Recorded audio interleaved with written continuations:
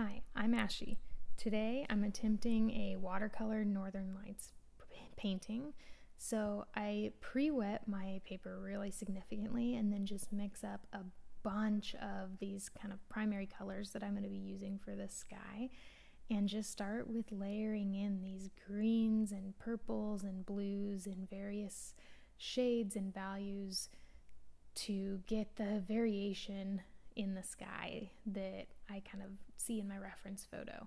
And I'm playing with tilting the paper too to get the streaky look of the light actually shining down through the sky, I guess.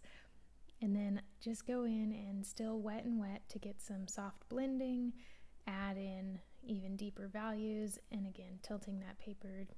I do try to use this kind of salt technique to push some of the pigment away.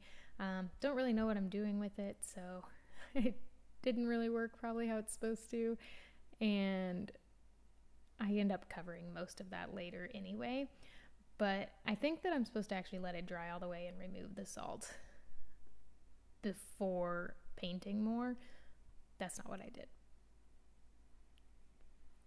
So then for the water, I'm just trying to get sort of a little bit of reflection of those colors. So the bottom part of this page is water, and I'm kind of mirroring the values with the darker toward the edges.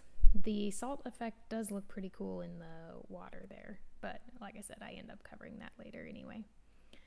So after I let that dry completely, I go in and do another layer, and I do wet and wet more. So I actually, started with some wet on dry and then went ahead and wet my paper again to get more of that soft blending, just adding deeper values. And going in with more of that green and trying to get it to kind of streak, both make it look like it's kind of streaking up and streaking down, so just playing with tilting that paper.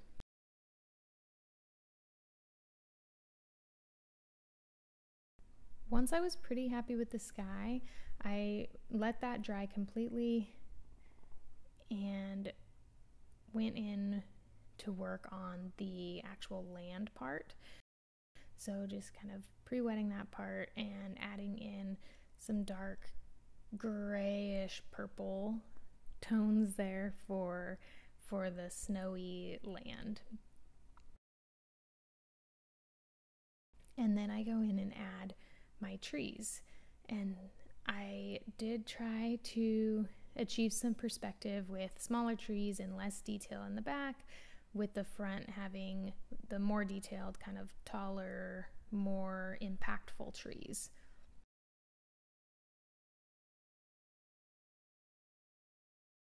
So just very simply painting in shapes of these pine tree or evergreen tree forest.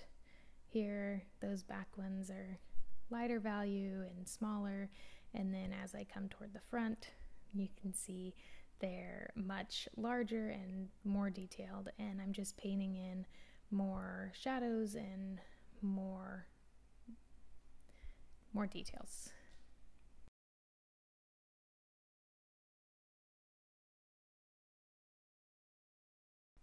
Then to achieve the reflection in the water, I did start actually wet on dry there to paint kind of similar shapes. And then I went over with my brush, wet, clean brush, and lifted some of the paint and smoothed out some of those trees to make them look a little bit blurry. And then to get the darker value reflections, I did wet on wet and achieved that kind of soft look. And now I'm just adding in some deeper values again to really add just contrast and make it more interesting.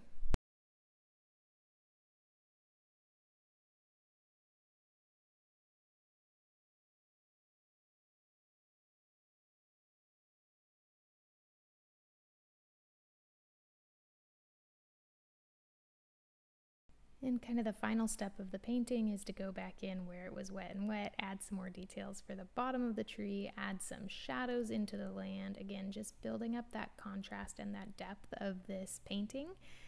And that's about it. So if you enjoyed this time-lapse type of video, let me know with a like, and check out this other watercolor Irish castle that I did, and that's a time-lapse video as well. Thanks for watching.